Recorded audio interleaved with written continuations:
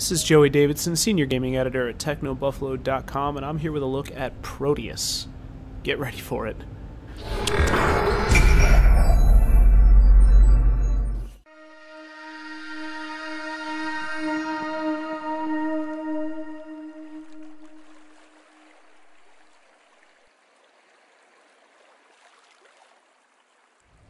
Alright, man, so do you guys remember that one time when I was all like, Antichamber is going to be one of the strangest games we ever feature on WePlay. It's unlike anything we've ever shown off in this series before, and we'll probably never use something like it again. I lied.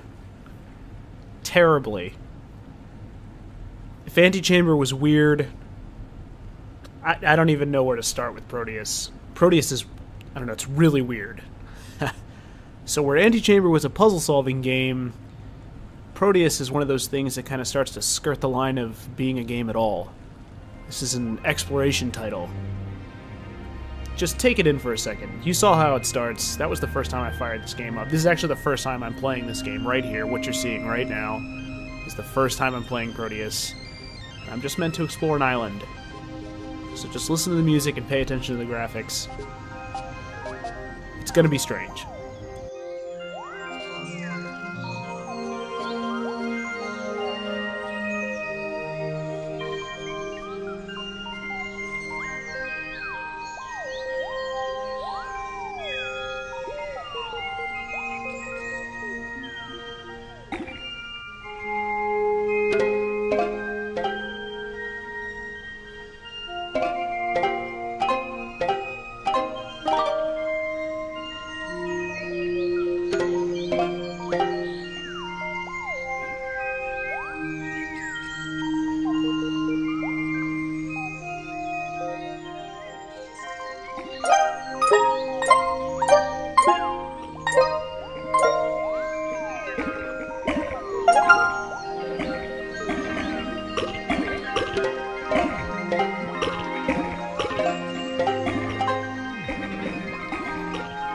Let me clarify that statement I made just a bit ago.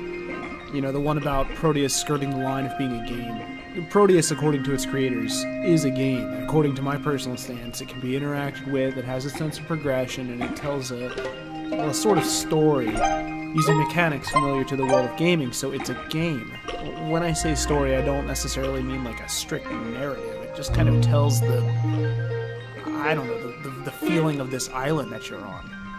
However, Proteus has no clear and finite end goal aside of exploring that island. There's no real sense of victory that comes from defeating like a boss or an enemy.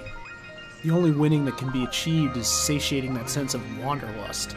There's no boss, there's no direct conflict, no strict line of puzzles, and no real sense of victory.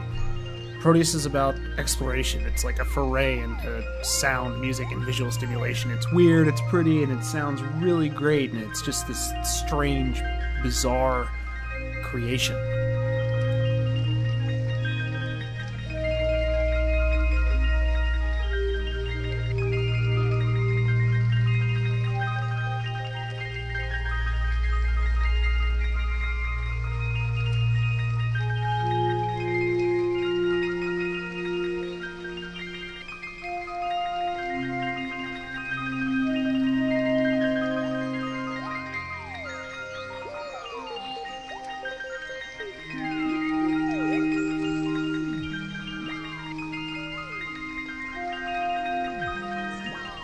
So this is an experience that will cost you $10. You can buy it from the developer's site, visitproteus.com, and they'll actually give you a Mac and Windows version instantly that's DRM free, and they'll include the Steam version. So $10, and you can support the developers directly and buy in on this really bizarre experience. It's kind of an odd thing to put into words, but going to the island on Proteus, even virtually, and for the brief time that I was there before recording this video, or while recording this video, I should say, it's kind of brought about this really odd sense of childish wonder. Like, you're experiencing these really strange noises and this really strange environment, complete with weather and odd creatures and great, strange, bizarre music, and it just brings about this feeling of awe.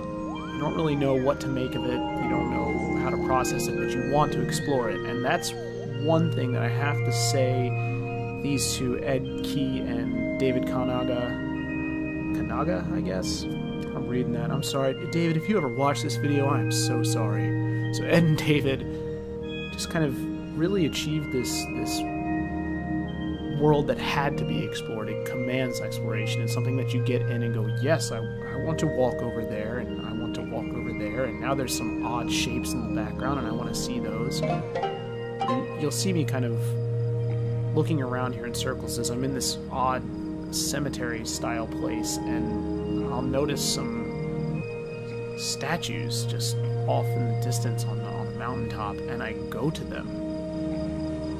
And there's no real reason other than they're clearly beckoning and something needs to be done about that, so I go.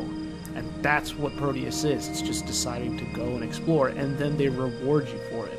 They reward you for walking out there with these really strange moments and odd effects, and something special happens at the end of this video that I was not expecting at all. I'm not going to give it away now, it's 5 minutes away, but I have to say kudos to these guys for creating an odd world without a real set of rules other than walk around and be rewarded for walking around. I like that about this game, and that's definitely what makes it worth 10 bucks. It's bizarre, it's not for everyone, and I'm not going to sit here and say that you're going to love Proteus, but if you're the type of person who enjoys these types of things, who likes these unique experiences, I recommend it. It's weird, but it's great, and it's really exploratory, and that's what's awesome about it.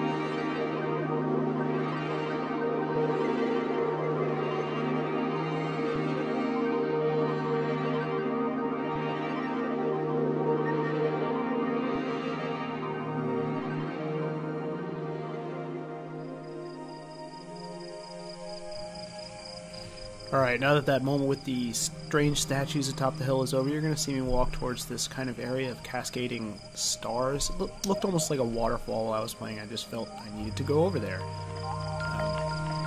Which really is in line with what the game is trying to achieve. I mean, there's so many moments like the one that you're seeing right now where just the world instantly comes to life and pushes you further. So like I said, I really recommend Proteus to those of you who want to experience something different. We'll be back with more normal games in the coming weeks. We've already done Sly Cooper in between this and Antichamber, but if you guys like this type of thing, let me know. I'm more than happy to keep doing it. I love playing these types of games and diving into the unexplored world of indie gaming and the strange and special stuff that they offer up.